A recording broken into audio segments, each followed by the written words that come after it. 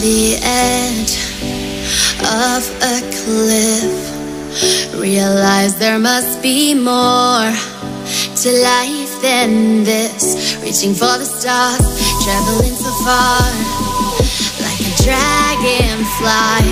Just grab my hand from heaven's send. With me tonight, I'll run away.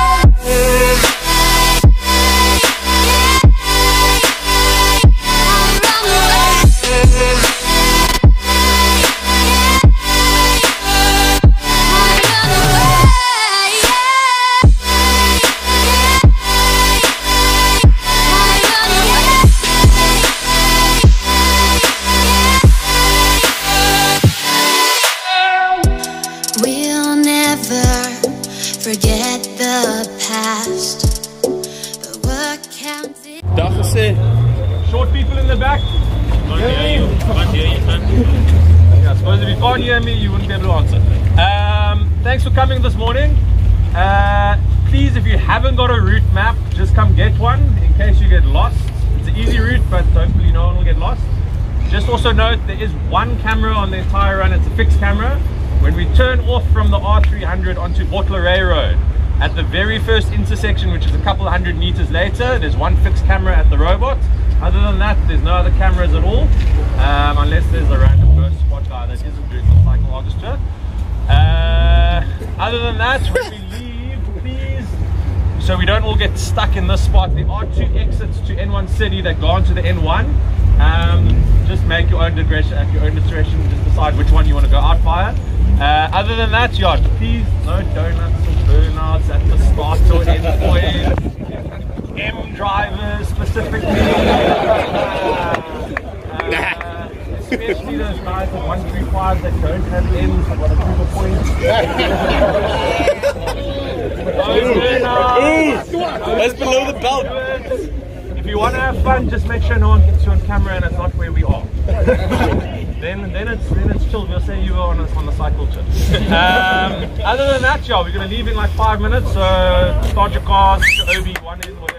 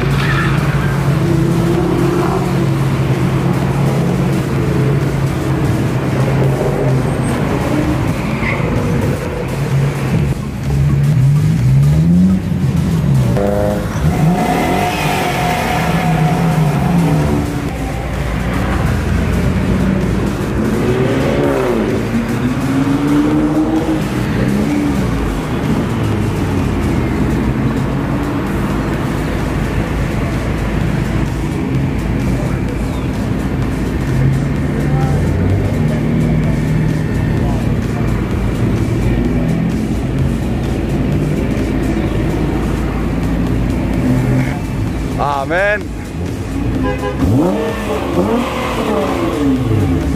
Thanks, man.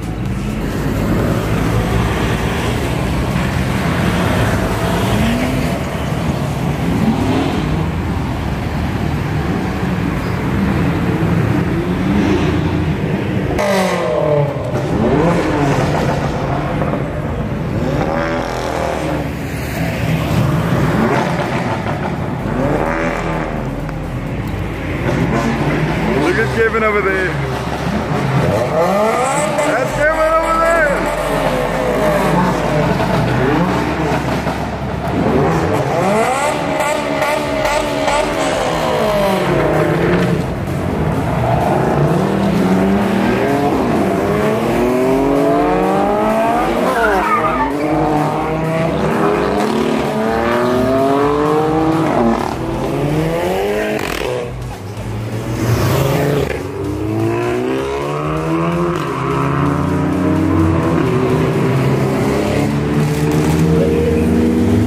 Alright guys, so that leads me to the next part of this video. Yeah, this is why I'm not joining the breakfast run this morning. Okay guys, so this is the reason why I'm not on the SA Talk breakfast run today. The Reaper is dead. Now, that's rough to say. The Reaper's dead. The gearbox gave out.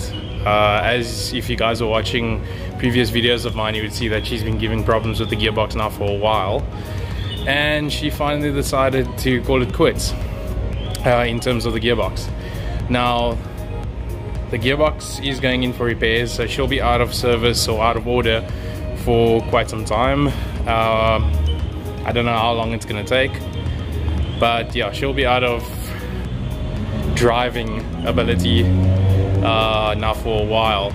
The place I'm sending it to is called Triangle Transmission. They specialize in automatic transmissions and also these American cars, gearboxes and so forth. So my friend Wayne from Ackerman Motors referred me to them, and yeah, they've done his Corvettes and a whole bunch of other cars of his as well, and he swears by them. So yeah, I might as well just go and do it through them as well.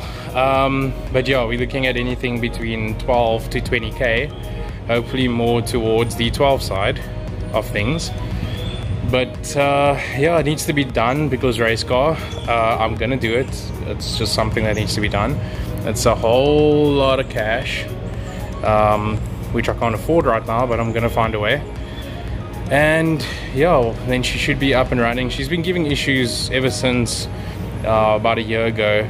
When I originally got the car, I've had the car for 2 years now, and in the beginning, the first year, she wasn't giving any issues, but now the second year that I've had the car, she's been giving the issues with the transmission and, you know, changing gears and so forth. But yeah, once that's sorted, we set for another 20 to 30 years if I maintenance her, which I will, which the previous owner didn't. So, and that's exactly why the thing went to go and cuck in the first place. But yeah, it's just one of those things. Race car, you know, all these little small things start creeping up on you, and then obviously you'll need to get them done eventually. But yeah, this is just one of those things where you can't get it done unless the car is standing. So she'll be out of commission, she'll be out of driving ability now for a while. They fully booked till the 19th of March.